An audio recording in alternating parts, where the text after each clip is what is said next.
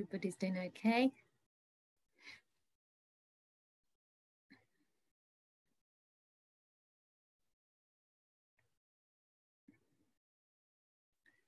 So just a couple more minutes before we start, I think. A few more people may appear.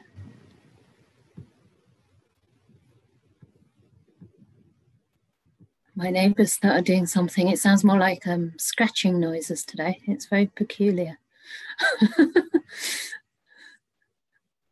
And there's also a bit of a strange thing going on in my tummy, so hopefully it'll be okay. But I've been to the loo quite a few times today, so I must have eaten something strange. So I'm drinking this tea with a fair amount of caution, hoping it actually stays inside.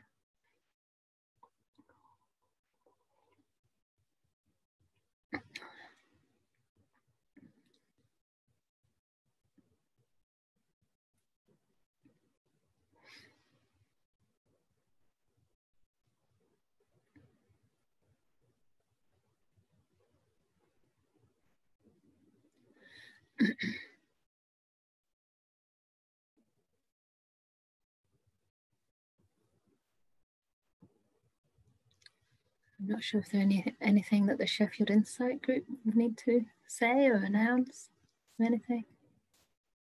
Okay. One thing came to my mind, just as I said that, for those who were not here yesterday, is, we'll probably say it again later, but for the Q&A session later today, you can also use that raised hands option, which apparently is under the participants button or the reactions button. And that way we'll be able to unmute you, or you can write your question in the chat box. But we do ask that you don't use the chat box until that particular session, so that we can remain fairly quiet and within our own little inner world. And so yeah, the schedule this afternoon, we're having a talk for about half an hour, a guided meditation, then some walking and some silent sitting. So that takes us to around 3:20. That's almost a couple of hours. So during that time, I'd really like to invite you to establish that continuity of mindfulness and see if you can go without having like a long tea break. Maybe just get some water and sip on that. And then we'll have a tea break at 3:20 and some question and answers like yesterday. So that's quite a relaxed session. You can bring your tea, you can bring your blankets, and basically ask anything you want, share anything you wish. It doesn't always have to be a question. It can also just be expressing something you've experienced or discovered today. And then we'll end with a loving kindness meditation. And for those who wish, maybe I'll mention now that on a Wednesday, I usually have a little chanting group at 5:30. We do the Loving Kindness Sutta, the Metta Sutta, and the same chant as well that I chanted yesterday, in addition to that. And we dedicate those blessings to anybody who we feel might just need a little boost, or to know that someone's thinking about them. And so we bring those people to mind. So if you wish, everybody's welcome for that. At 5:30. It's not part of this retreat, it's just part of my regular weekly group. So absolutely no need to come to that unless you feel that that's something that would support you. So it generally does support people. They feel kind of a little bit of uplift after chanting the Buddha's words. Some people are nodding. I'm glad that you're not shaking your head. Okay, well, it's 1:30. So I guess we'll begin. First of all, I wanted to just show you the book that, because this is a book about emotions and emotional agility. I mentioned the author earlier, but I think I said Susan Davies, and it's Susan David. So that's the book anyway. It's called Emotional Agility. And for anyone who wants to explore more about emotions, it's quite a nice one to read. I'm not sure she has any actual meditation techniques in there, but she does talk about how our emotions are such a valuable source of information that help to show us what we really value most in life. And how, you know, having a full and rich emotional life is actually a great strength. So that sensitivity that I talked about earlier, you know, is often seen by society as some kind of weakness, but it's actually a huge strength. And they've changed the name now from highly sensitive person to high sensory intelligence, which I find really interesting. Because basically people who are sensitive and feel deeply, they process and take in more. They actually take in more information. So the danger there, of course, is with overwhelm, the possibility of moving into empathetic distress. But if we can learn to manage those emotions, they also have a great strength within them, you know, in terms of maybe having greater intuition, having a natural sense of empathy and compassion. Because as soon as we get more familiar with our own emotional world, we're able to be more present and comfortable and at ease with other people too. You know, hold space for other people's emotions. So yesterday, for those who weren't here, there were 3 questions that we actually raised that can be kind of investigative, ongoing investigative inquiries for you. So I wanted to share those straight away. For anyone who hasn't heard that yet. So this was just a general invitation to investigate along these lines. So the 3 questions are, what am I doing? How is it affecting me? And where is it leading me? So this is really nice because we're always doing something which has an effect, obviously, on our mind and body.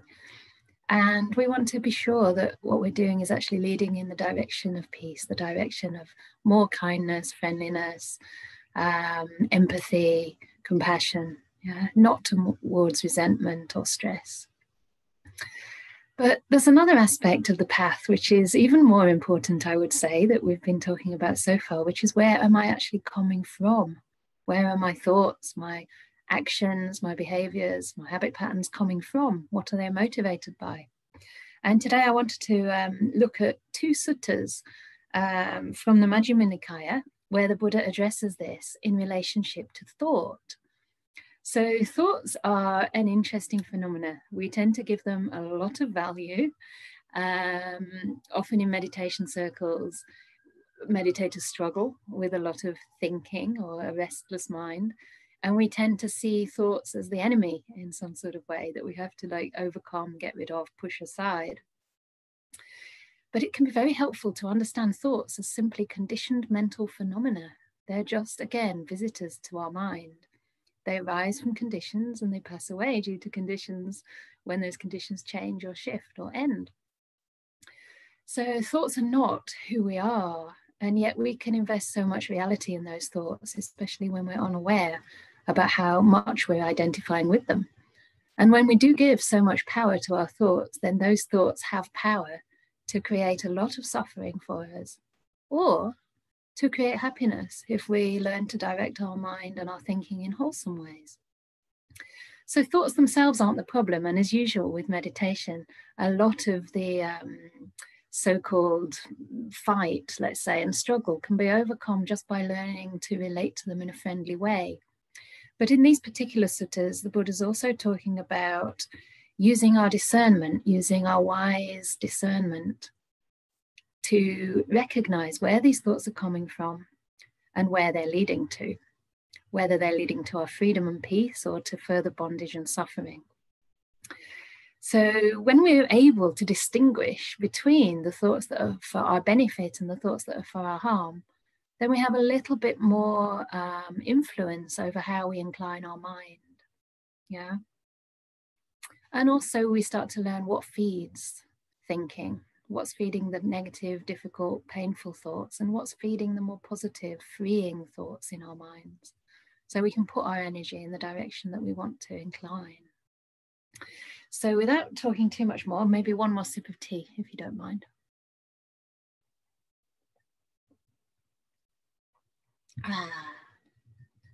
I want to get into the suttas. So the 2 suttas that I'm going to talk about today are Majjhima Nikaya 19, it's called the Dvedhāvitakka Sutta, and the next one, Majjhima Nikaya 20, called the Vitakkasaṇṭhāna Sutta. And the Dvedhāvitakka Sutta, the first one, is really interesting because it categorizes thoughts in 2 ways.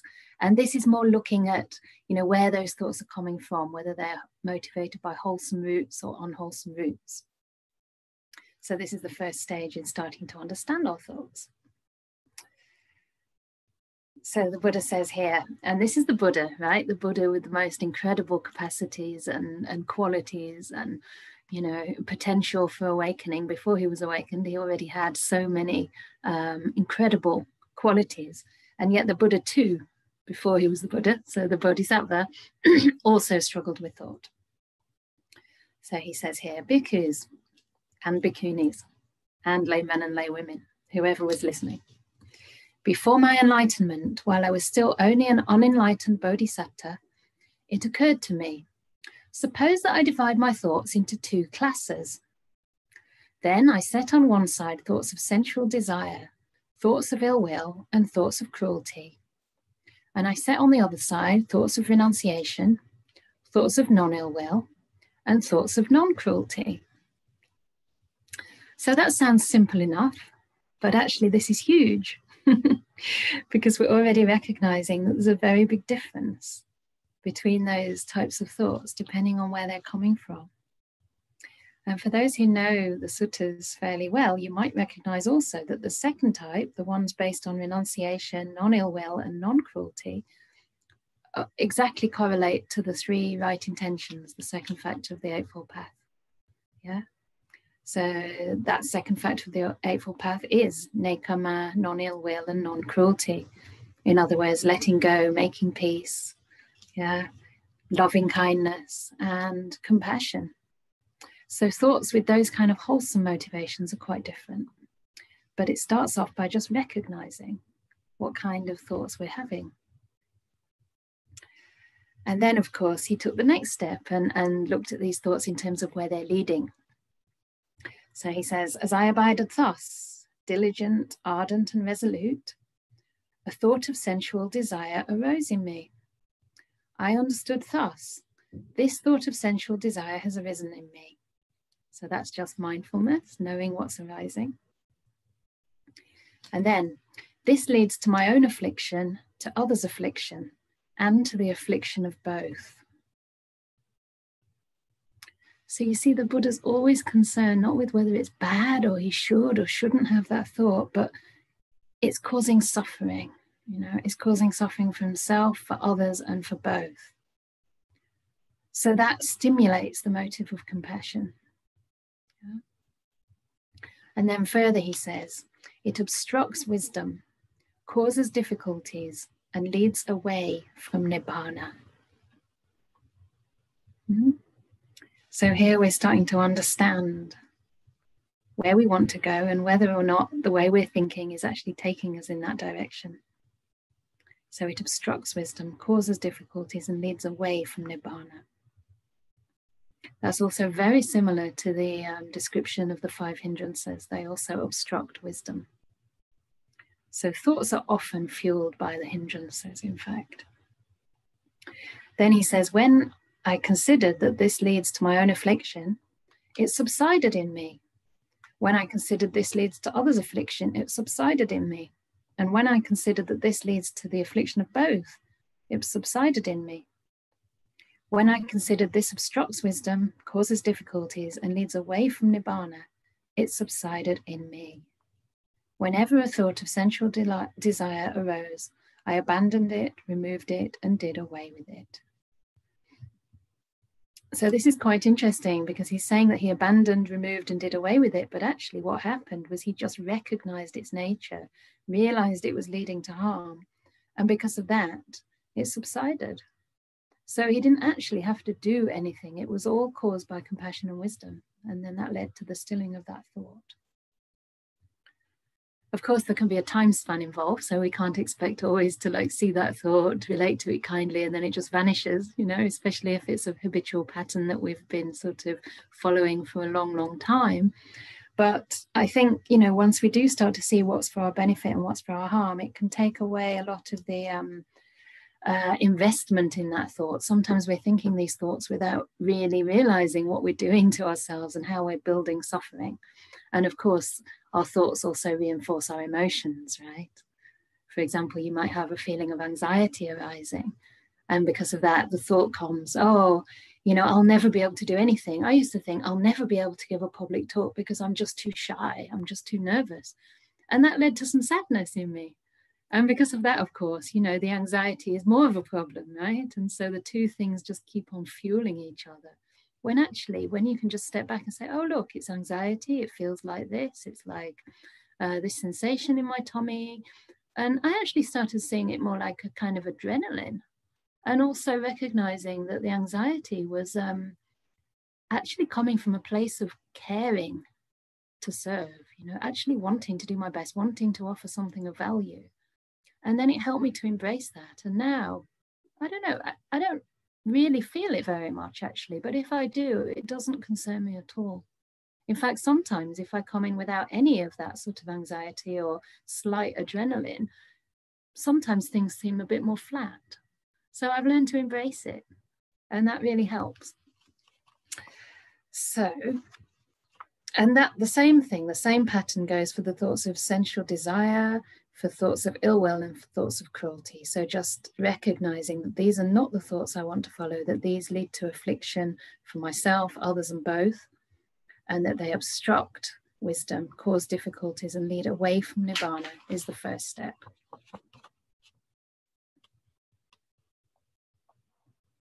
And then, of course, he goes into the opposite. So now he's talking about the three types of thinking with the right intentions, or the wholesome, let's say, wholesome and ennobling motivations of mind. So he says, as I abided diligent, ardent, and resolute, a thought of non-ill will arose in me, a thought of non-cruelty arose, and a thought of renunciation. Then he realized, this thought of non-cruelty has arisen in me. This does not lead to my own affliction or to others' affliction, or to the affliction of both. It aids wisdom. It does not cause difficulties, and it leads to nibbana. If I think and ponder upon this thought for even a night, even for a whole day, even for a day and a night, I see nothing to fear from it. Yeah? So this is when we're in a really wholesome feedback loop. For example, thoughts of gratitude, or thoughts of kindness, or, you know, maybe thoughts of the Dhamma that uplift the heart. Thoughts about perhaps, you know, taking more steps on the path, thinking about ways that we can prioritize what matters to us in life. Those kind of thoughts can be really uplifting. So he says that he doesn't see anything to fear from that. But then there's a caveat, because there is one little thing to fear. He says, but with excessive thinking and pondering, I might tire my body. And when the body is tired, the mind becomes strained. And when the mind is strained, it is far from stillness. So basically he's saying here that these thoughts are wholesome. These thoughts are part of the path. You know, there's nothing, it's not going to actually create difficulties for us, but the only danger is that we might get tired if we think obsessively about anything, right? And I've noticed for myself, I was on retreat in Perth a couple of years ago, and actually through following my teacher's instructions properly for once, I actually stopped messing about in my meditation. I stopped trying to fix anything, and I just did nothing, actually nothing, and went into quite a lot of sleepiness for a few days, as he told me to expect. And then when I came through that sleepiness, my mind was still in a very, very passive mode. And the breath just appeared and quickly became full of bliss, actually, because my mind was really poised. It wasn't too agitated, nor was it dull any longer. It had literally sort of come through the clouds and just woken up of its own accord and found some kind of balanced energy and effort there, without much of a sense of self involved, without much of this thing that Ajahn Brahm calls the doer, the sticky fingers that want to manipulate and control our experience. And my mind just went into this state, which was very quiet for many days, you know, hardly a single thought. And it seemed so effortless. I sort of thought to myself, how come, well, afterwards, I guess I must have thought this, how come this hasn't happened before? Or how come usually, you know, thoughts are there, even if there's long periods of silence, thoughts are always there somewhere, not too far away. And it was interesting because when the conditions for that naturally passed away after some time, and when the thinking started to come back again, I noticed that even a little bit of thinking actually tired my mind, and I needed slightly more sleep. It was really interesting, and not thinking in any sort of negative way, just a normal sort of light amount of clouds wafting in and out of the mind that don't really distract. But still, I noticed it tired my mind. It tired even my body. So I needed like an extra half hour or so of sleep. So I can understand here what he's talking about. And remember with these suttas that we're starting from kind of the very beginning of the path, but also leaning towards deep states of samadhi and liberation from basically all thought eventually. And so the Buddha here is concerned with taking that further into the deep states of stillness. So he said that when he realized that even that much thinking caused tiredness in the body, he steadied the mind internally, quieted it, brought it to singleness, and stilled it. And then this is the sentence I really love in this sutta. He says, monastics and lay people, whatever one frequently thinks and ponders upon, that will become the inclination of their mind. And this is just so wonderful, isn't it? Because we realize that we're creating our mind, we're creating our world through our thought processes. And in a way that can be quite scary, but in another way that gives us enormous sense of relief that the mind is malleable, that the mind can be directed in wholesome ways, and that we're not just a victim of our thinking mind. Basically, our mind is conditioned just as thoughts are conditioned. The very nature of our mind is also conditioned. And depending on our habit patterns, we have certain kinds of thoughts. So, for example, if somebody suffers from, say, low self-esteem, or maybe has an envious or jealous kind of mind, or let's say mental state arising frequently, then they're likely to have thoughts which are around comparing themselves with others, right? So it works both ways. Noticing kind of where you're coming from, you can see that that influences the way you think, but also noticing the content of your thoughts can give you clues about where you're coming from. So if you notice you're always comparing yourself with others, maybe this is a lack of, maybe this is a sort of type of envy or jealousy that comes perhaps from not really rejoicing in another person's success, or perhaps not rejoicing in yourself and what you have going for you. Sometimes envy is actually a lack of gratitude, I think. We're always looking at what we don't have rather than what we do have and valuing what's right there. So, I mean, this is just going through these suttas fairly quickly. So that's the first one. And I would say that the emphasis there is seeing where we're coming from and where it's leading us to. And then the second sutta is called the Vitakkasaṇṭhāna Sutta. And this comes afterwards, because once we've already understood where we're coming from in our thinking, he gives us some methods to deal with distracting thoughts. He gives us some methods, some concrete ways. And the title of this is actually, it says here, the removal of distracting thoughts, but literally it's actually the removal of thoughts, or the stilling of thoughts. Because, and I think in the Chinese, this is called the Adhicitta Sutta, which means the sutta on the higher mind. And the higher mind is actually a synonym for jhanas, deep states of meditation. So I would say that this sutta is looking towards working skillfully with thoughts, developing and purifying our minds with wisdom, again, and compassion, but also bringing our minds to the state where it is really still and the thinking actually subsides, so that we can, watch the breath effortlessly and actually move into these deeper states of samadhi where thinking completely stops for some time. So it sounds maybe like an impossible thing, but it's not impossible for the thinking to stop. However, it will never happen through force or willing it to happen. It will only happen through learning how to work wisely with our mind. So this is called the Vitakkasaṇṭhāna Sutta. And in here, he's giving 5 methods of how we can work with our mind. And also it's important to point out that these methods are sequential. So the first one is the first sort of go-to method. And then if that doesn't work, we go to the next, and then the next, and then the next. But just by presenting this to you, I hope that you can find something that maybe you already do, or that speaks to you, or maybe even offers a different perspective on how you can work with your mind. And again, don't feel you have to remember anything, or certainly not everything. You can always go back to the texts. So the first method here, when one is giving attention to some sign, it really means some thought, okay, in this case. Oh, no, sorry, it doesn't. It means object. It means object of meditation, okay, because it's a bit of a strange language sign. It just means whatever you're aware of, okay, owing to giving that object attention, there arise unwholesome thoughts connected with desire, with hate and delusion. Then one should give attention to some other object connected to what is wholesome.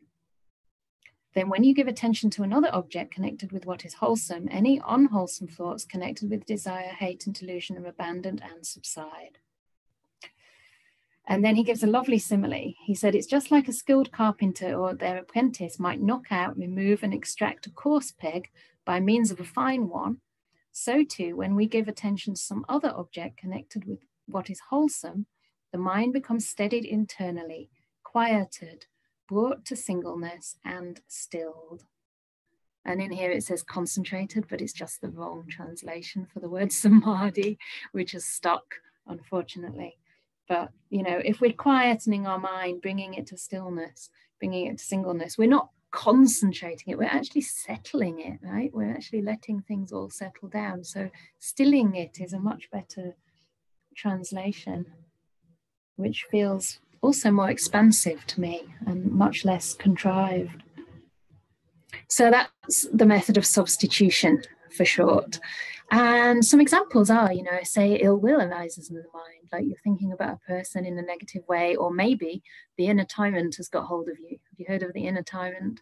I bet you know what it is, even if you've not heard of it, because it's just this negative, dysfunctional pattern of thoughts, which really undermines ourselves and any positive attributes that we have. You know, it's that kind of voice that just says, oh, you're never going to get it right. You know, you'll never be good enough. You'll never be loved.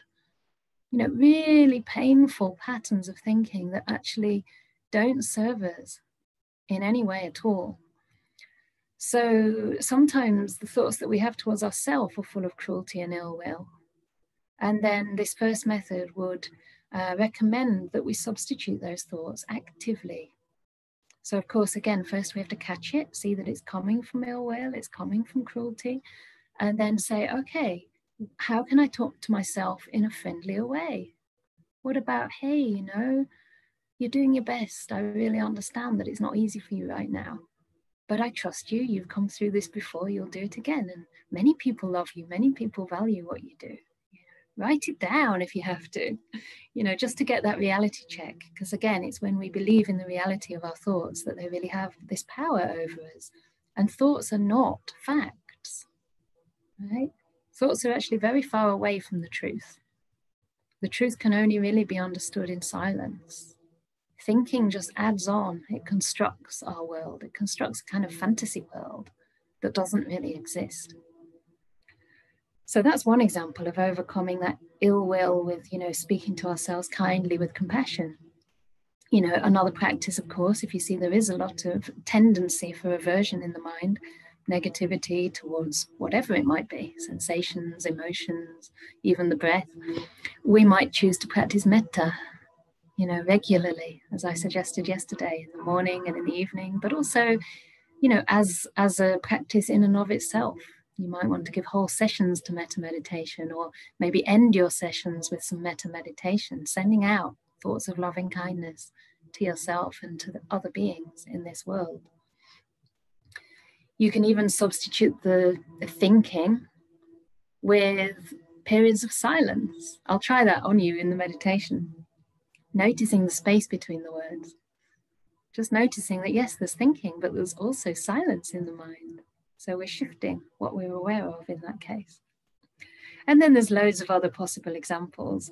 Yeah, one that's worth mentioning is when we do the metta practice, we often start by using a whole sentence. Yeah. But you'll notice as the mind calms down and as you get more in contact with the emotion of loving kindness, you need less and less words. So you can actually drop it down from may I be happy just to happy. And it just inclines the mind very gently in that direction, in that wholesome direction, which is a direction of wishing yourself well, so that the thinking actually can start to calm. So you can substitute a whole sentence for one word in that case. And then the next one is also quite an active method, and it's called examining the danger. So let me see if I can read it out in a way that's concise. So yes, he says if we're doing that and there still arise thoughts connected with desire, hate, and delusion, we should examine the danger in those thoughts. These thoughts are unwholesome. They are blameworthy. They result in suffering. And then when we reflect on the danger in those thoughts, those unwholesome thoughts subside. So I wrote down a few little examples. And yeah, the first thing is to examine the danger, but not by berating yourself or saying, this is terrible. Look at all these terrible, unwholesome, dangerous thoughts that you're thinking. It's more to just see what you're doing. And for me personally, I quite enjoy my thought process, especially when I meditate, because it's quite interesting. And I tend to be, I don't know, quite creative. I'm sure it wouldn't sound that way if anyone could actually hear my internal monologue. But sometimes it can be quite sobering for me to realize that those thoughts are actually not really leading anywhere useful, because at times they do seem quite important. So the first thing that I reflect on is that they do waste time, you know, and that they do waste energy also. As I said before, they do tire the mind. They're usually not that clear, because most of the time when we're thinking, we have the hindrance of restlessness going on, right? That's why we're thinking. So even if it's subtle, and even if those thoughts are about the Dhamma, there's still a bit of restlessness there that won't let the mind completely still. And as long as there's restlessness, we're not going to be able to enter the states of the jhanas. And it's not we just enter them for the sake of saying, hey, you know, I can get into deep meditation. The whole purpose is to overcome the hindrances for long enough to see things as they are, to see things clearly, so that really deep wisdom can arise. So we're basically blocking off that wisdom. If we're always involved in the contents of our mind, we're actually one step away from the experience that's happening right now. There's actually something in the suttas called Dhammavitakka as well. And it is when your mind gets very clear in meditation and quite bright and quite inspired even, and you start kind of giving yourself a Dhamma talk. I bet some of the old meditators here have had that experience. It starts to become so clear, and you make all these connections between this sutta and that sutta, and what it means to your life and how you can see it manifesting in the world. And, and you have all these like really nice phrases coming up, and you think, well, this must be good.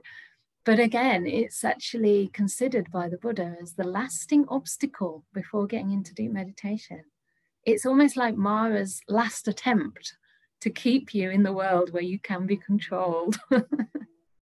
So Mara in Buddhism is this kind of personification of like the control freak, basically, the control freak in chief. And Mara actually is a deity, is a deva that comes from a different realm, quite a high realm, but it's the realm that wields control over others' formations.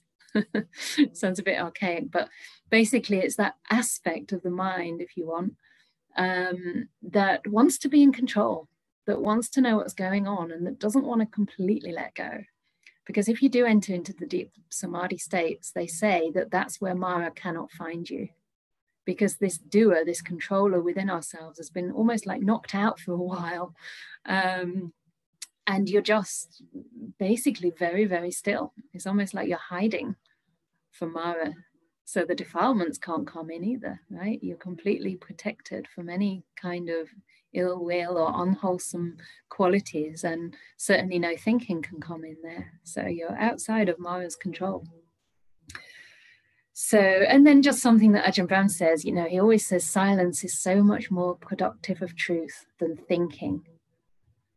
And again, you know, thoughts can only be very poor approximations of reality at best, right? And we have so many different thoughts about the world depending on our mood. We can see how constructed, how unreliable they really are. And yet sometimes if we're in a pattern, especially if it's a pattern that we're used to having and that we've been brought up with perhaps, it just seems so real. So it's really helpful to realize that thoughts are not reality. Thoughts are actually keeping us one step away from experiencing the truth, which is of course why we have so much emphasis in the practice on experiencing the body first of all, then experiencing the breath, because these are very tangible things that are almost beyond the world of language.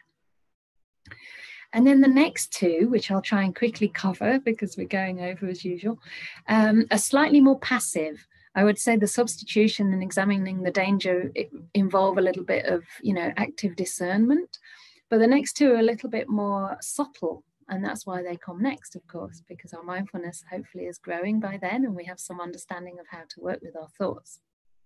So the next one is to forget or ignore or not give undue attention to that thought. So yeah, forget those thoughts, not giving attention to those thoughts. So this is like allowing the thoughts just to be there and just not make any problem out of it, maybe perceiving them like clouds that are just passing through the sky, or even winds that pass through the sky.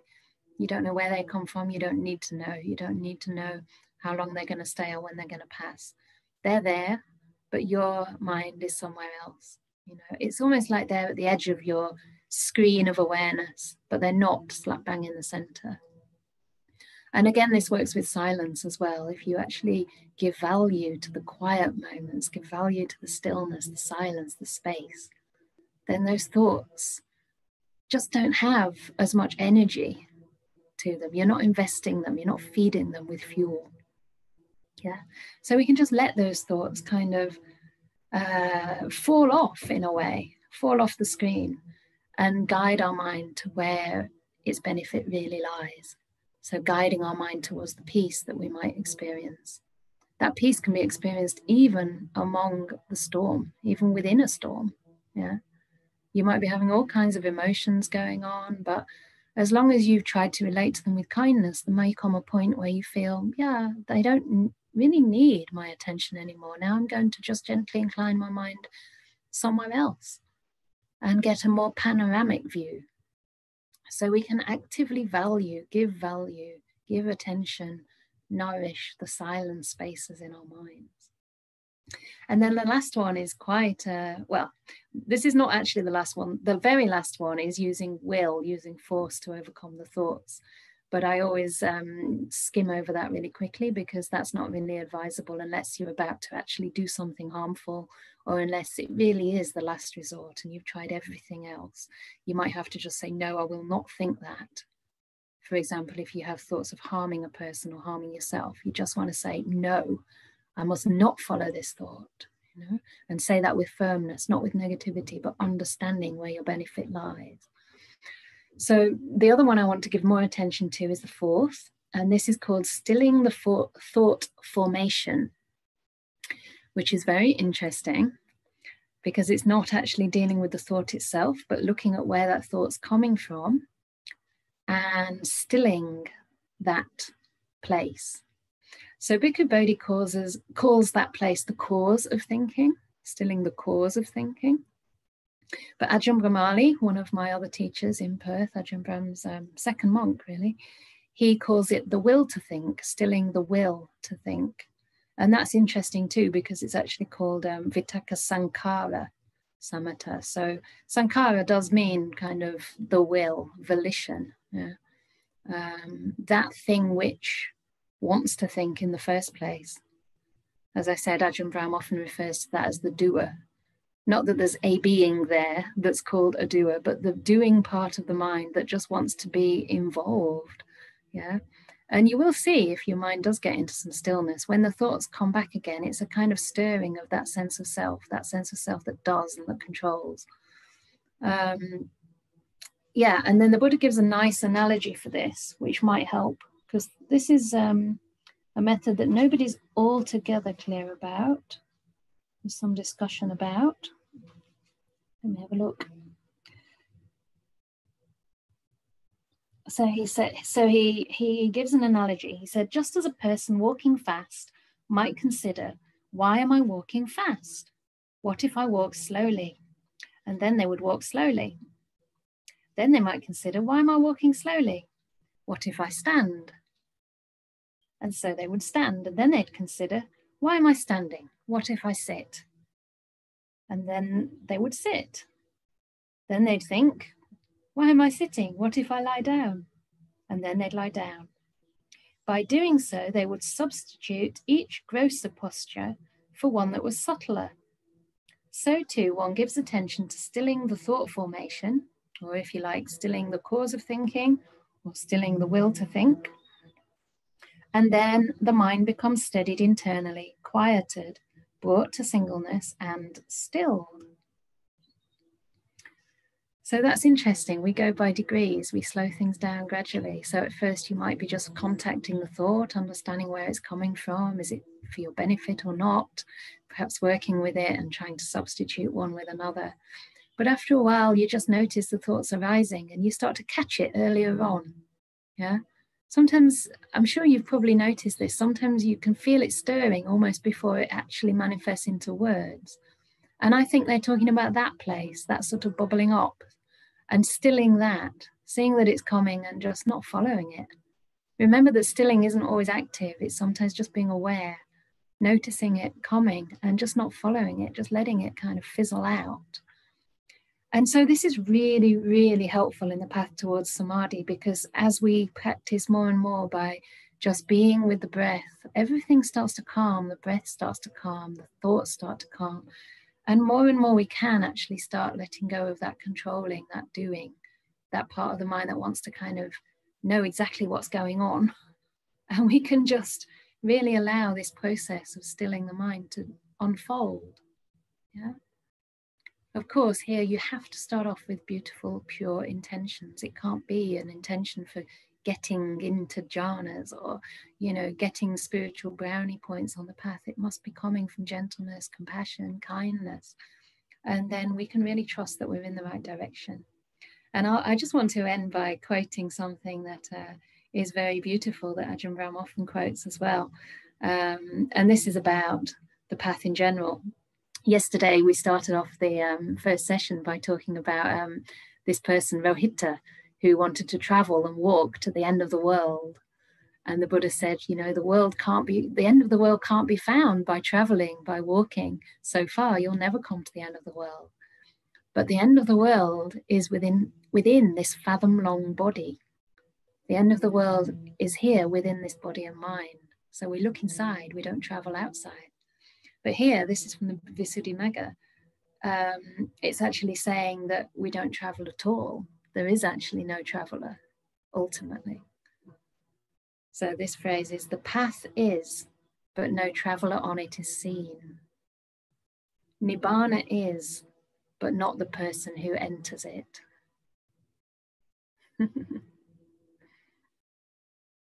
So little by little, we give up this sense of identifying with a permanent self, and we learn to just allow the Dhamma to unfold within us. Yeah, confident that if we're pointing our mind towards wholesome states, if we're coming from these beautiful right intentions, then we are on the path. And it's just a matter of having patience and trusting that the path leads to beautiful, peaceful states of mind. So that's enough on that. It's really unfair, isn't it? I feed you with all this stuff to think about, and then now you have to meditate and still the thoughts.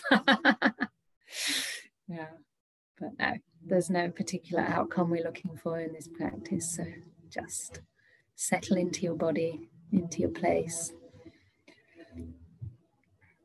And ask your body as usual where and how it wants to sit. And can I check before we start whether the noise in the background is loud?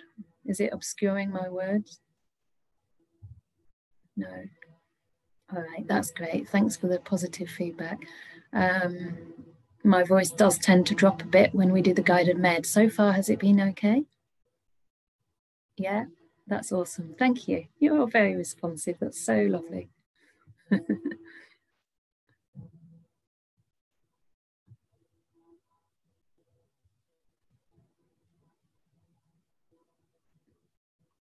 So I'll still give us the half hour.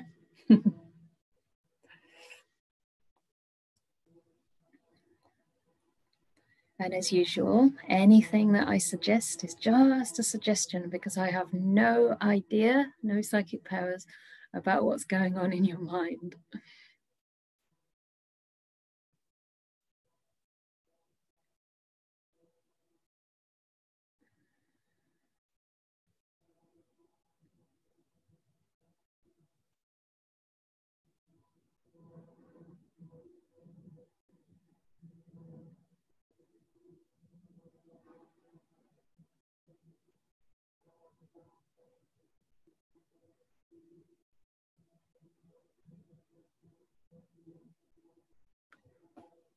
So just wait for everyone to settle a little bit. Absolutely no rush at all. One of my teachers, Ajahn Brahmali, he always says that, I don't know if he's ever put a percentage to it, but from his teachings, I'd say it looks like he considers 80% of the path, the foundation, the virtue.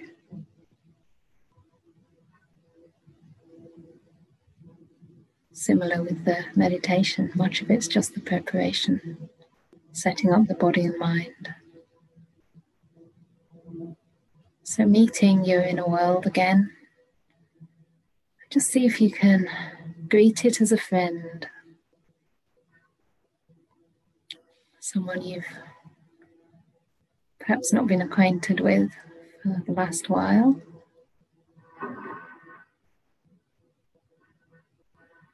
And really just checking in to see how you are. How is your body?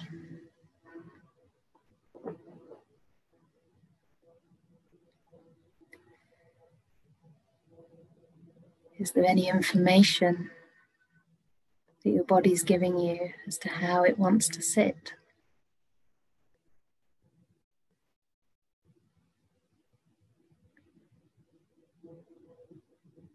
Or lay down?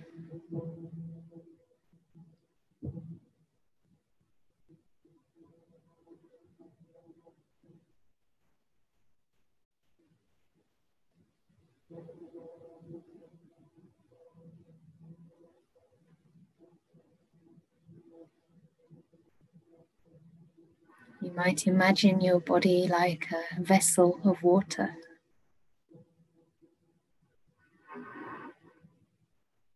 And as your awareness and kindness come in contact, it's like adding a drop of ink to that water. That awareness and kindness, kindfulness, starts spreading out in every direction.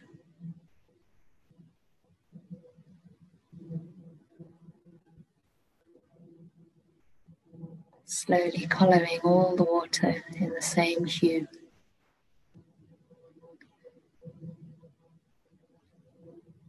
Filling it up, reaching every little part, every nook and cranny. From your head, through your eyes, nose, all the sense organs in the head.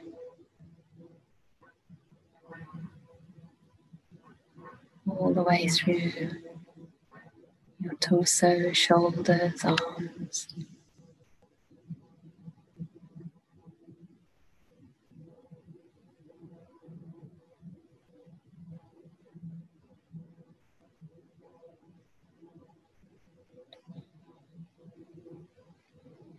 Flowing through the inside of your body too. And just noting if there's any areas which appear to have no sensation. Just resting your awareness there. And moving on.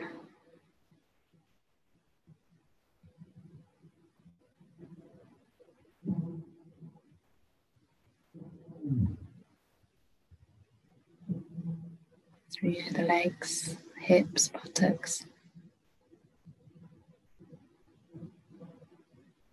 Down to the knees, ankles, heels, soles and toes.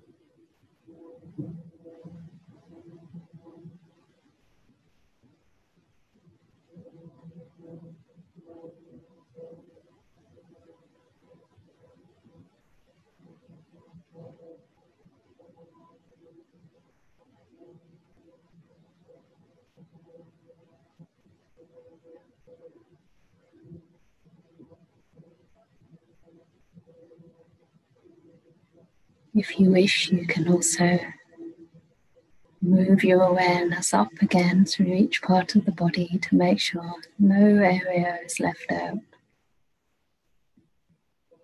Noticing the space between each toe.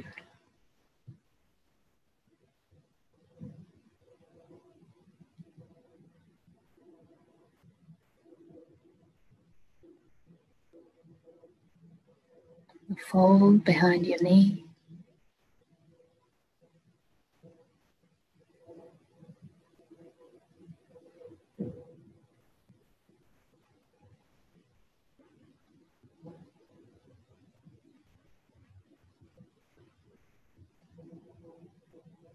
Places you rarely give attention to.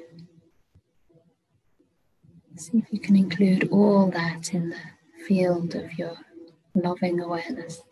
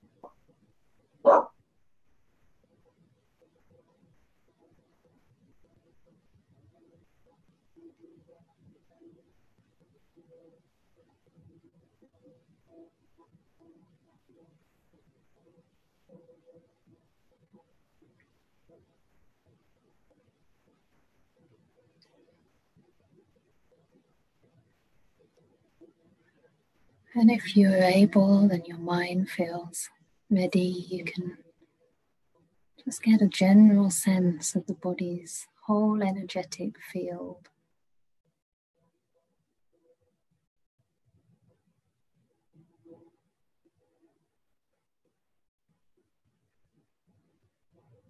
Noticing the skin, the area that circumscribes the body.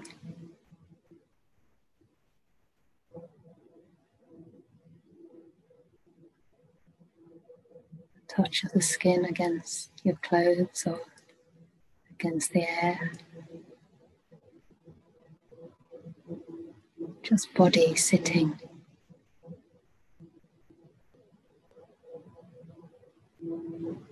Not me, not mine, not a self.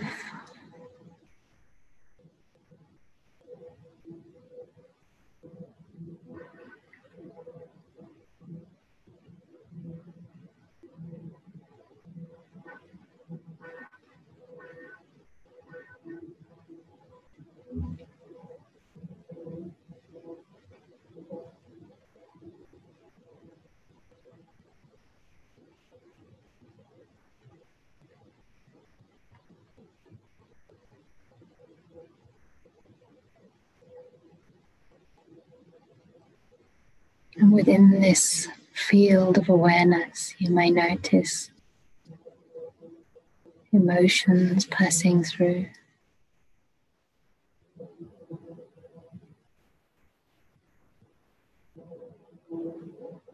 Maybe thoughts arising, staying for a while, ultimately passing away.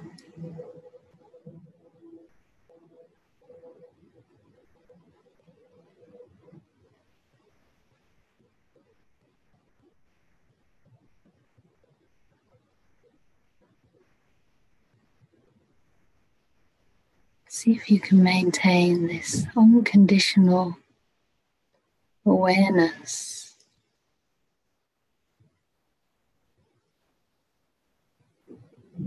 that allows everything to come in, but clings to nothing.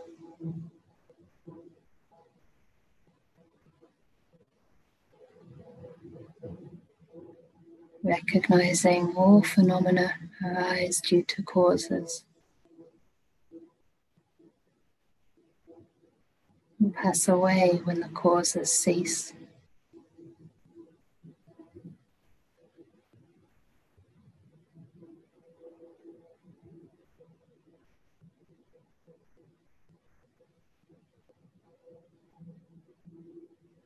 What arises is not my problem, not my business.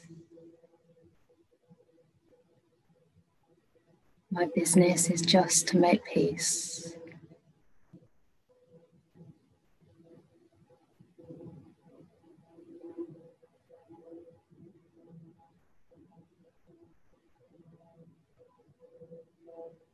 To stop the struggle, stop the fighting.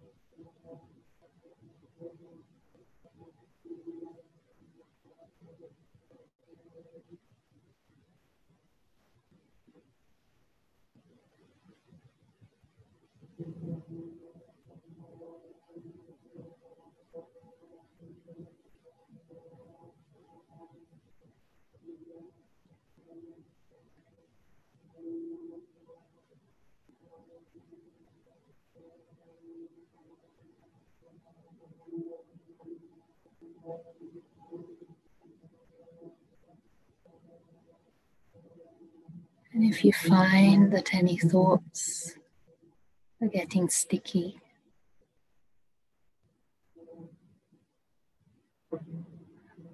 or feel very solid, disturbing, just check whether that thought is motivated by desire, ill will, or cruelty.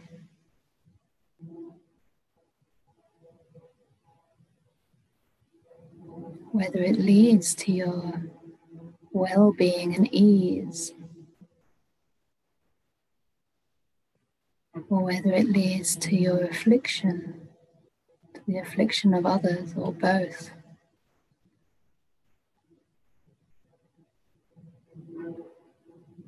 Without judging yourself for thinking that thought. Just noticing the habit pattern of the mind at this moment.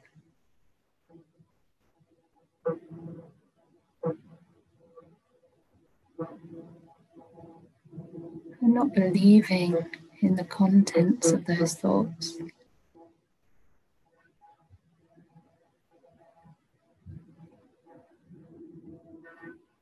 Trusting your mind to abandon whatever it doesn't need.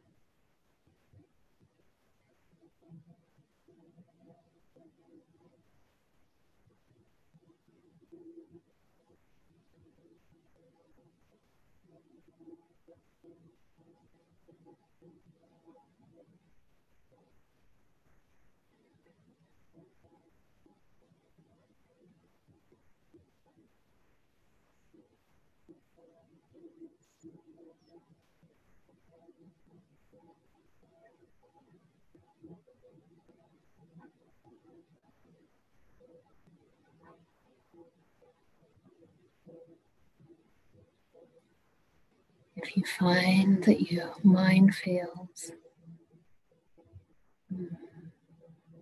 negative or upset,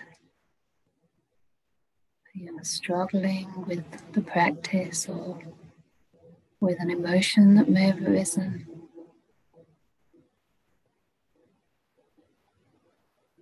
maybe try sending yourself some loving kindness, some thoughts of well-wishing.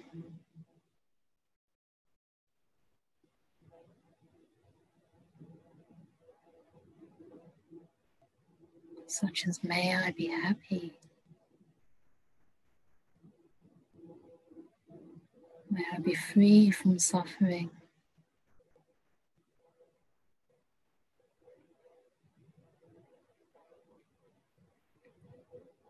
may I be at peace.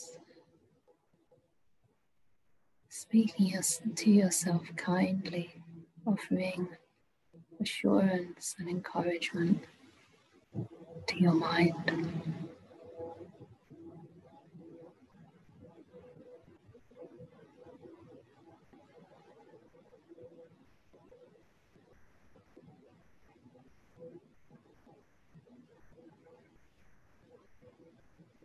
And perhaps if your mind is already fairly quiet, you can simply incline towards that silence, that peace.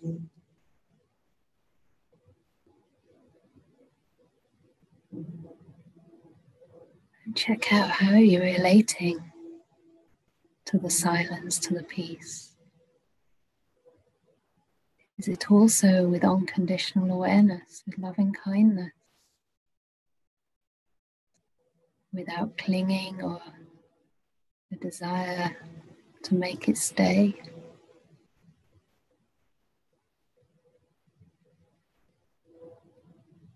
What happens if you just gently allow yourself to sink in to those quiet spaces in the mind? To trust in this inner peace, however subtle it may be.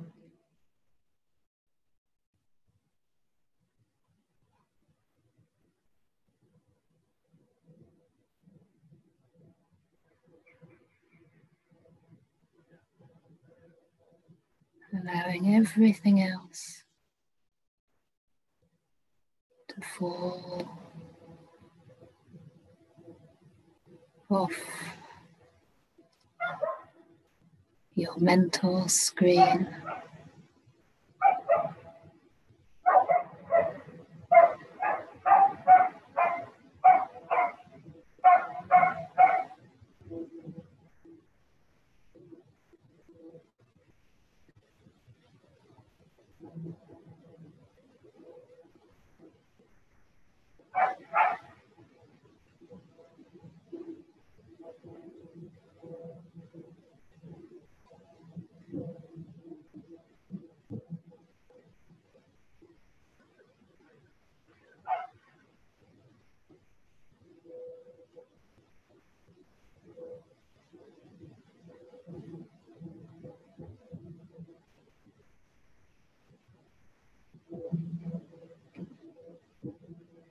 And as your mind gets subtler, you may notice the subtle object of the breath.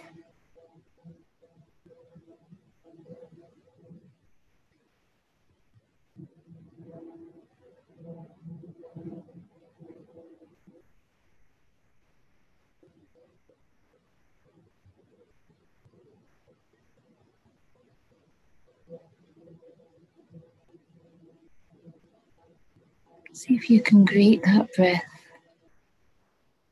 as another very precious friend.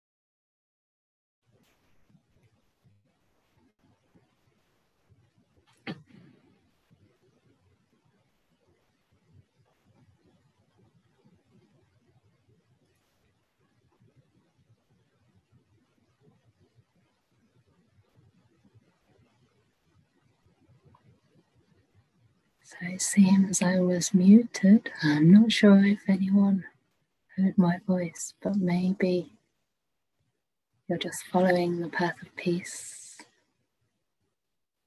making peace with whatever arises in your mind.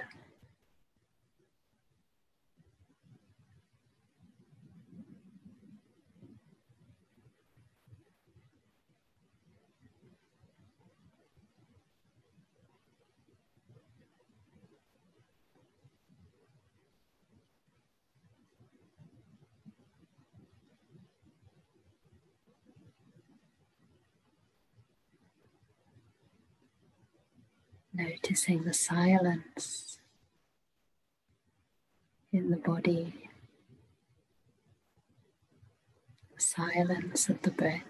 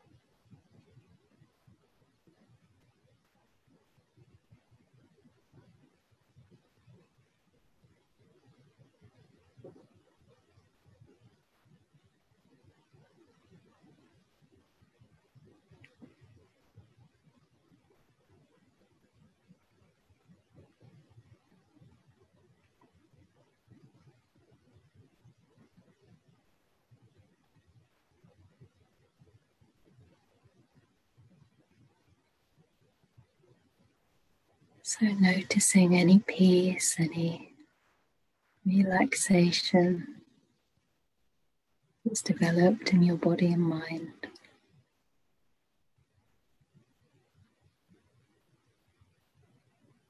Understanding how that came about.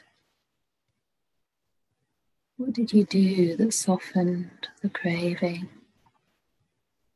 or any aversion or roughness in the mind?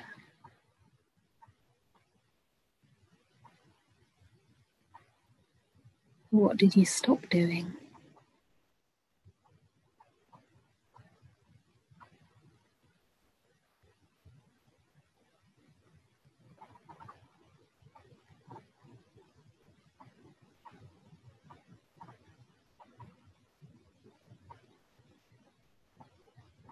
How do you feel now?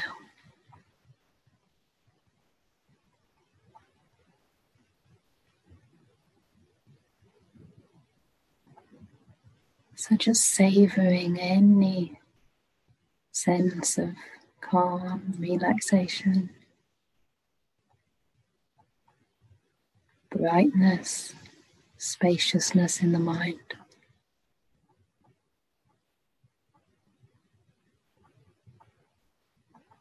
Staying connected to that experience within as you gently open your eyes.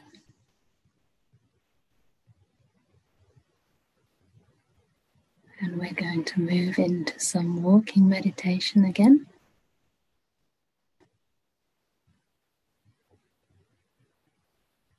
If you wish, if you're really enjoying the sitting and you feel you can carry on, please do.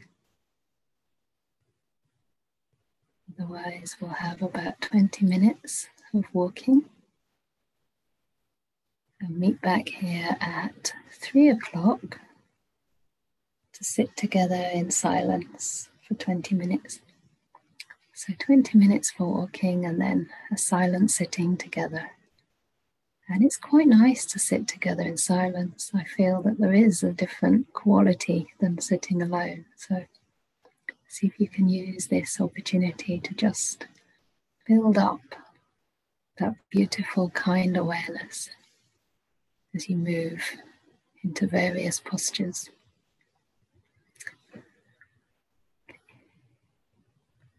And as I said, at 3:20 after the next sitting, we will have a cup of tea break. Okay.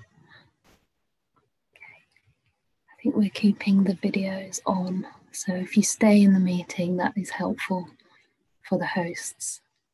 So you can turn your video off if you wish, you don't